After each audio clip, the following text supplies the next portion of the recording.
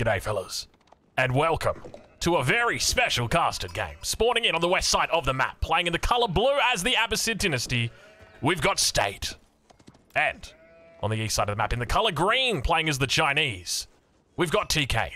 Now, you might be wondering, Drongo, why the hell is this so damn special? Well, ladies and gentlemen, it is my first time ever casting live from the booth in Canberra. That is correct. I'm coming live from my hometown. I'm up here for Christmas at the moment, and I figured, well, I might drop into my brother's house. He's got the same microphone I do. He's got the same mouse I do. So pretty much everything is the same. They're the main components of a computer. So I figured, why not? We'll just do it. We'll watch some Age of Empires 4 while we do it. So starting off, we've got a pretty interesting matchup. Obviously, this is Dry Arabia. Dry Arabia known for its aggression. But we've got two civs that like to boom a little bit. Maybe even a little bit too much at times. I'm looking forward to seeing how it goes. Now, for anybody who's missed it, State recently has been climbing up the ladder. This guy, whoop, there he is. This guy, he's been climbing up the ladder. At the moment, sitting at rank number 9. He has been taking out people left, right, and center. Incredible stuff. He actually played in the Outback Octagon, if you guys remember the free-for-all tournament not too long ago. It was, a couple of months ago. Something tells me that there might be a second coming of it, but we'll have to wait and see exactly how that goes. But, yeah, he played in that. He did pretty well. But he's been kind of out of the competitive scene for a while. But it's good to see him back. He's playing. He's got a lot of time now. I suspect that's probably why he's playing. Yeah, he's looking to grind the ladder. So we'll see what he pulls out today. Because going up against China, China's one of those civilizations where it's just, you know, it's been very strong for quite some time now. It's been nerfed recently, and people still don't really know how to feel about it. To be honest, I don't really know how to feel about it, and we've got an interesting build coming out from TK. This is actually the Demuslim opening. So 6 vils on food, 3 vils on wood, then 3 vils out to gold. This is something Demuslim's been doing with China for, like, well, the game's been out for 12 months, and Demuslim's been playing probably for close to 12 months as well. So I reckon for almost the entire time he's been doing this China build. And he's never updated his build order. So it's been doing him right. Let's just say that much. It's been doing him well. So he must be doing something right. But we've got TK, who's over on the east side of the map. Now, I don't know a lot about TK, but I can tell you that this guy is mainly a team player. He plays in team games quite a bit. He's a Conk 3 team player when it comes to 1v1. He is Conqueror. So he's pretty good. He's competent. He knows what he's doing. And most importantly, he's playing China. China, obviously, an S-tier civilization at the moment. I think I've talked about this before, but if I had to put a tier rating on China at the moment, I'd still call them S-tier. I'd probably put English in the same tier. And then the A-tier, it's probably every other civ. Not every other civ, but you guys get the point, right? Like, so many civilizations are viable at the moment with the current balance. So I think that as a result, I mean, I don't think ABBASID are probably that high. But to be honest, State's been doing pretty well with them. So we'll have to wait and see exactly how he plays it. Now, he's got the economic wing coming up. No real surprises there. I don't think we're going to be seeing trade out of State today, but, I mean, you never know, never know. One of the things to note that with the ABBASID dynasty, they actually do get cheaper traders. And we don't see people exploit that a lot. You would think that that would be pretty important, right? Like, they have a reduction in cost of 33%. So everyone else is paying 60 wood, 60 gold. They're paying 40 wood, 40 gold. So a lot cheaper. So I think it's pretty viable to go for, but still there's a lot of other strengths available to the ABBASID dynasty that they often look to go for. And people kind of just pigeonhole themselves into the economic wing. Obviously that reduced villager cost is just so nice to have. But we do hear some screams coming out, as in classic ABBASID style, a wolf getting attacked by the scout there. I love the way that they scream. But it looks like what we've got State doing is going for the golden age here. So looking to try and get down 10 buildings ASAP. You can see he's building excess houses at the moment. He's sitting at 18 of 30. He's going to be going up to 18 of 40 with this house. Then, of course, dropping down a mill. Probably going to be dropping down another house in between. And there's a second lumber camp. So he's looking to get up this golden age as quickly as he can. Now, he's also got 125 gold in the bank. Not enough to get the wheelbarrow, but it is going to be enough to get fresh foodstuffs in immediately. Expect to see that research coming in any second. There it is. Fresh foodstuffs going to be coming in. 30 seconds to go. And he is about to hit that 10 building mark right now. Stable getting dropped. And at the same time, the lumber camp coming up. So that's going to be 9. That's 10. He's going to do it before 4 minutes 30. So not a bad little timing there. Keep in mind, that's an extra 15% resource gather rate on all resources. That's crazy. From 4 minutes 30 into the game, the ABBASID dynasty has plus 15%. That's kind of wild, isn't it? We'll check in with TK. We'll see what he's up to. It looks like everything just going pretty standard for him. It's going to be going for that Song dynasty. Now, I will also note, just obviously, for anybody wondering, this isn't my regular setup. I don't always stream in Canberra, and as a result, you may hear or see things that are different. As an example, 4K won't be available for you in this video. I'm actually streaming in 1440p, or well, technically recording in 1440p. So that'll be one of the differences. The other things are that, so this microphone, while it's the same one I've got, my setup is a little bit different. So I've had to change the way that the settings work. So they're not exactly the same. So I might sound a little bit different. I might not be as sexy as I am at home, or maybe I'll be even more sexy and I'll have to cast here a little bit more. But we'll have to wait and see. Let me know what you think. Leave a comment down below, and preferably keep it all family friendly. Thank you. This is a family friendly channel. Song Dynasty coming through. No second town center. In fact, almost a little bit of a weird village here. I don't know how I feel about this. I mean, he's got the Barbican right nearby, so it's not a big deal. But it seems a bit strange to not leave a spot right here, especially because I feel like this could have probably hit the mining camp on the stone outcropping. Oh, hold on a minute. Hold on a minute. Look at this. We got double archery range coming down for TK immediately at the beginning of the game. I do like this, honestly. I play this strategy against the ABBASID quite a lot. I think that they're quite weak against early aggression with the Chukunu. So the fact that we're seeing TK go for it right now, this is pretty impressive. Look at his numbers as well. He is definitely gearing up towards that. Probably needs a few more villagers on food. Keep in mind, you're going to need more villagers on food with Song Dynasty because you do make those villagers a little bit faster.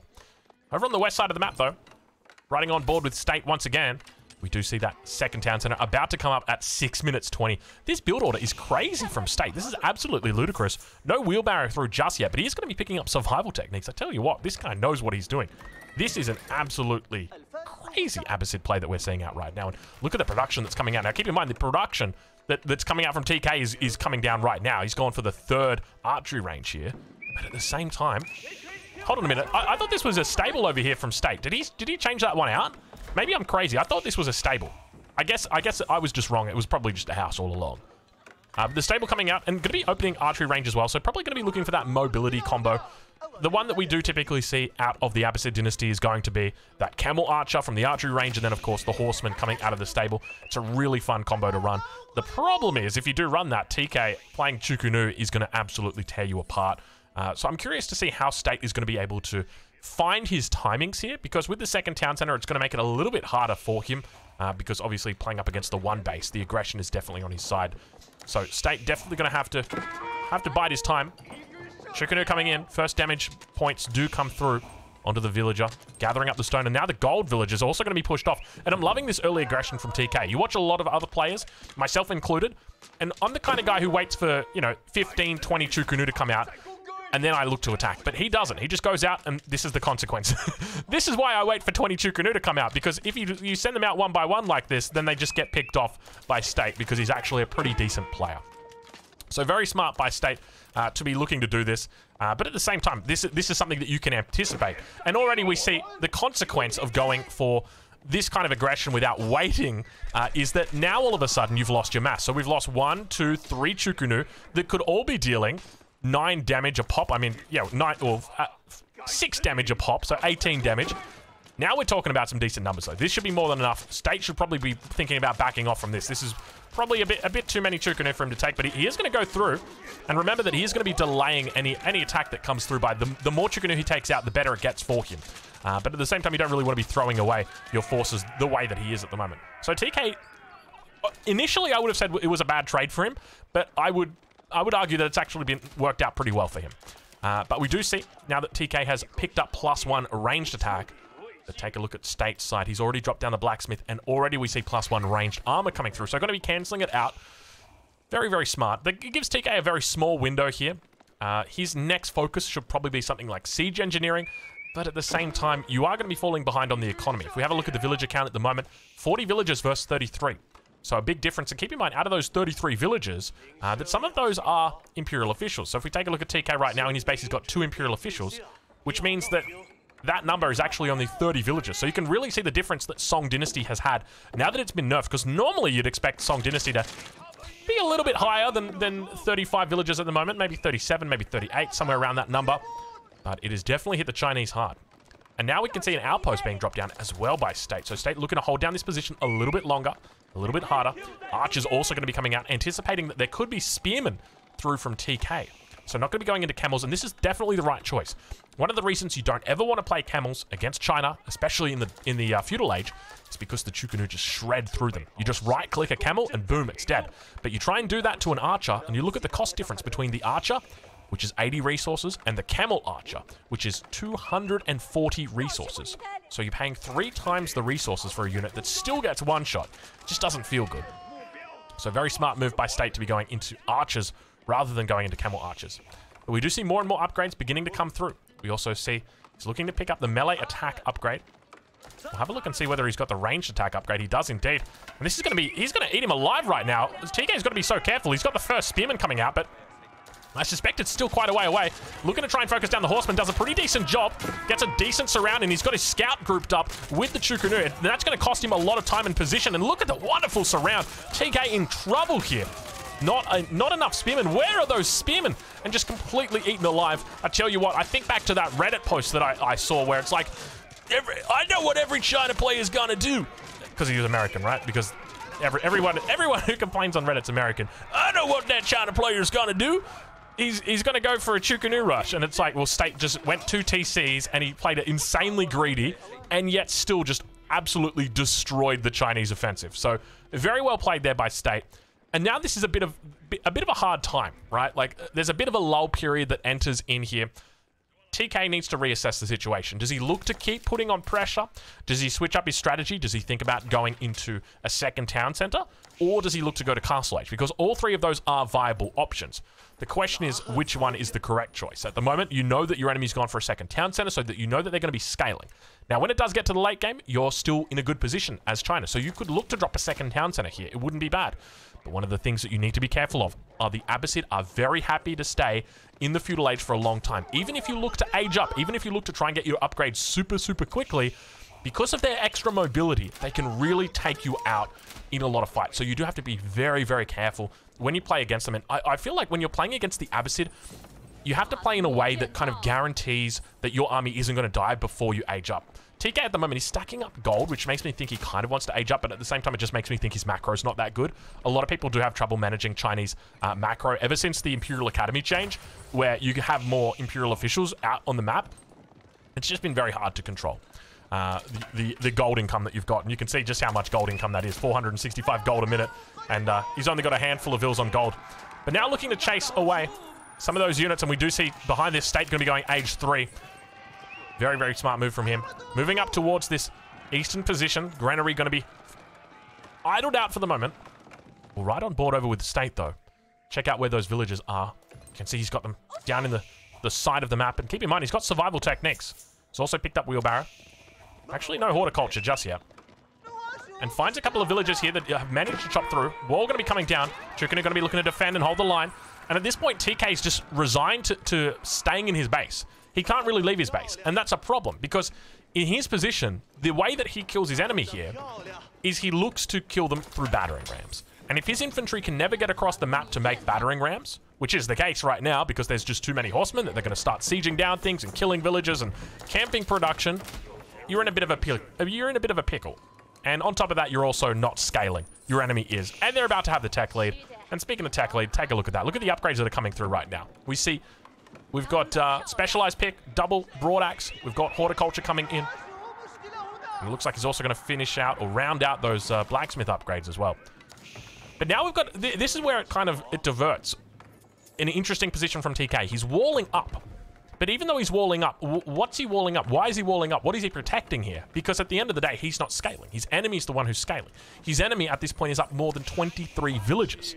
So they're always going to have the economic advantage. So you can wall up. Go for it. Be my guest to wall up. Because I'm still going to win the late game anyway because I've got more villages. Speaking of late game, we now have the age up about to come through for State. The Castle Age comes through. Culture Wing is completed. Expect to see Preservation of Knowledge already there. 21 seconds to go. We can see the run by attempting to happen right now. And basically what is happening is TK needs to come back and respond to this, and State knows that. So he's just drawing the army back. He said, I've aged up. I need to get my upgrades through, and I need to bide time. I can't die right now. I don't want to fight just yet. So what I'm going to do is I'm just going to give him the runaround. The old GUA runaround. Take out some villagers as well. But just remember, this is all a distraction. This isn't real aggression. All he's doing right now is trying to draw this army back, and that's exactly what he's doing. And he's doing it so damn well. A couple of villagers do go down, but remember, these are only horsemen. They're not even really stabbing. They gently tickle the enemy villagers on the backside. You can see that one right there. Barely even touched. But take a look back home. Look at this for State right now. Look at the production that we've got. 5 stables coming out right now for State. And this is a very difficult part for China. Because at this point, China wants to age up. But at the same time, China doesn't want to die. So what does China do? And the answer here, it's almost always you need to age up. But the problem is you need to try and keep your army hidden. You can't let him fight your army until you've got your upgrades through. And there's 2 primary upgrades you're looking through. Number 1, it's going to be veterancy for your Chukunu. Number 2 is going to be balanced projectiles, or +2 for your Chukunu. So they've got 7 damage. And that's going to really help them out against the horsemen. The problem that you're going to have are men-at-arms and lancers. So you need to add in spears, and you need to do this all while aging up. And we can see the age up's coming through for TK, but he needs to hide his army. TK needs to keep this army hidden. If this army gets caught while the age up's coming through, the game is over. And you can see the army is overwhelming. I mean, look at the numbers that we've got here. 19 horsemen, 9 knights, plenty more in queue. Up 30 villagers. I think even if you don't hide the army, or even if you do hide the army, I think the game's just over. Clock tower going to get thrown down. State moving up towards that north side. We can see an outpost. No, it's going to be a mill getting thrown down. He's looking to take his enemy's resources. And look at the camels as well. 9 camel archers now. Huge mobility, and State looking very impressive in this game. He does spot out the enemy army, and he can just dive in for this. Does he see the age up coming through just yet? He sees the enemy dropping down Iraqs, and that's normally a bad sign, because that means they want to make spears. And if TK is doing the right thing right now, he's supervising this barracks and making spears. And he does spot the age up. He could be looking to head right in for it. And that's what he's going to do. We head into the cinematic mode right now as TK tries his best to hold on. But there's just too many units. The age up timing is absolutely terrible. He gets eaten alive. There's not enough spearmen. Veterancy's not going to come through. He's going to get eaten. You can see him trying to focus the camels down. But the numbers here completely overwhelmed. State just looking incredible right now. And you can see why he's top 10. Fellas, I'm going to leave a link in the description over towards State's Twitch page. He streams sometimes. He streams in English. He's from America, if I remember correctly. So go check him out. Go say good day from me, and I will catch you guys in the next one. Thank you so much for watching.